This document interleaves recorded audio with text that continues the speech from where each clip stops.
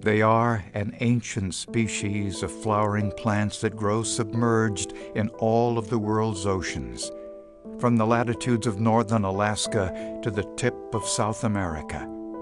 Seagrasses evolved during the age of the dinosaurs nearly 100 million years ago, and are found today in bays and estuaries around the globe.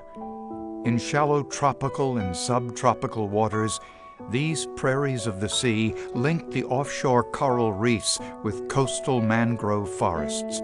They provide food and shelter for many marine species that will one day inhabit the reefs.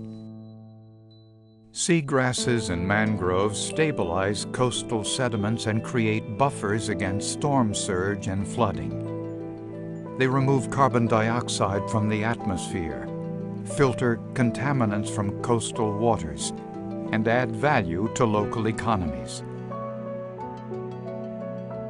But seagrasses are in decline globally, and mangroves are being lost to coastal development. These areas are degrading right now. It's not 50 years from now or 100 years from now, but it's occurring right now. The rate at which we're losing seagrass habitat globally could result in an ecosystem collapse from the bottom of the food chain all the way up. Will restoring seagrass and mangrove communities help sustain the ecological and economic values of the ocean's bays and estuaries?